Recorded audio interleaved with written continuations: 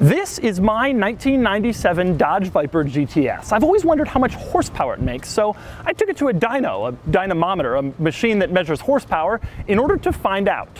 Here's what happened. First, you might be wondering exactly why I wanted to measure horsepower. Doesn't the manufacturer provide those figures? Well, yes, but this car came out of 1990s Chrysler, and they weren't always the best with accuracy, which is a diplomatic way of saying that I'm really lucky this car left the factory with two doors painted the same color. For that reason, I always thought the horsepower of this car could go two ways. One is Dodge was openly wrong about the horsepower and the car makes way less than they said, or it was built so poorly that tons of horsepower have escaped over the 20 years. Or maybe they were wrong in the other direction. It works out in my favor and the car actually makes a lot more power than they said.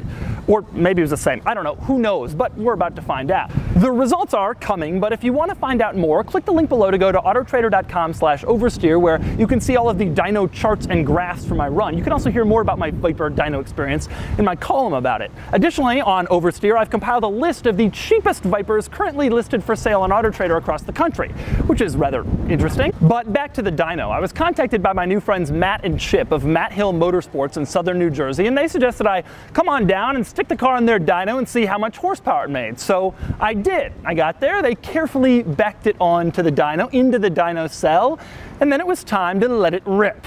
Except I was kind of freaked out. Have you ever done this before?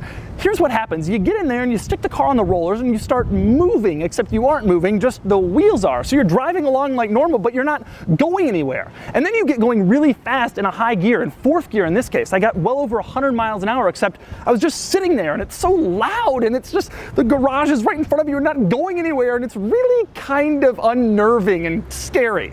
Here's how the first run went. Here goes.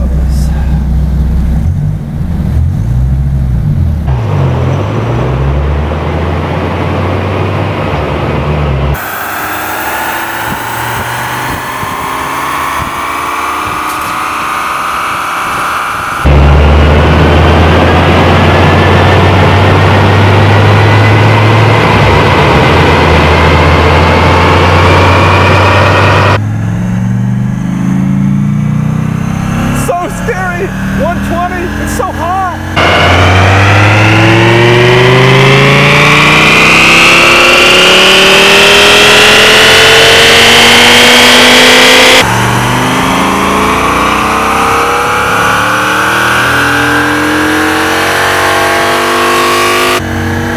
Oh man, oh my god!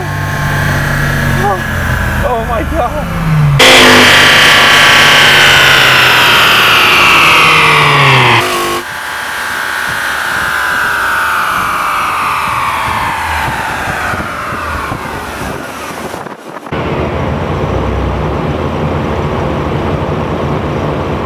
I did 4 dyno runs, but I'm not going to make you sit through them all, but just in case you want to sit through another one, here you go.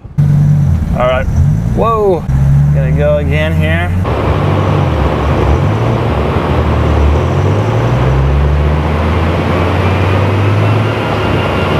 All right, here we go, last one.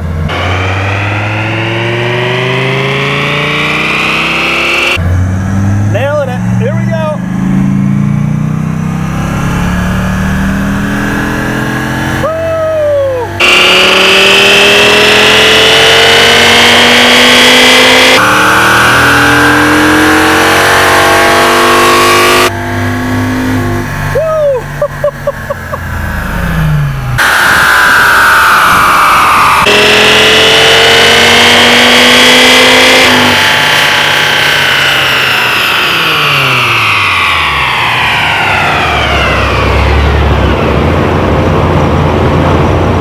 So obviously you're wondering, just how much horsepower did this car make on the dyno? Well, here's the deal. Dodge said back in 1997 that this thing made 450 horsepower and 490 pound-feet of torque. But they measure power and torque at the engine brake. The maximum power output of the engine makes for better advertising. A dyno measures horsepower at the wheels, and there is some loss between the engine and the wheels. Most car enthusiasts figure this loss of power is somewhere around 15% for a rear-wheel drive car.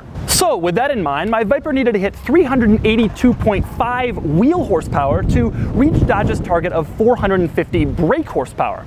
My actual best was 398.3 wheel horsepower, which translates to just under 470 brake horsepower. Not bad. As for torque, Dodge said 490 pound-feet, which means I needed to hit 416.5 pound-feet at the wheels in order to hit Dodge's number. My actual number? 437.4 pound-feet at the wheels, which translates to 515 pound-feet of torque. Really not bad. So my Viper is 20 horsepower more powerful and 25 pound-feet torquier than Dodge said it was when it came out of the factory, even though that was 20 years and 43,000 miles ago. That is pretty impressive. Of course, as I did more runs, those numbers started to drop a little bit. The engine is always a little bit less powerful and less torquey as it starts to heat up. But even after 4 runs, all of my figures were still above those provided from Dodge back in 1997. And so, ladies and gentlemen, I think we can draw a conclusion here. When I bought this car, you all told me it was incredibly dangerous and I had to be very careful with it. Well, it turns out I have to be just a little more careful than we all expected.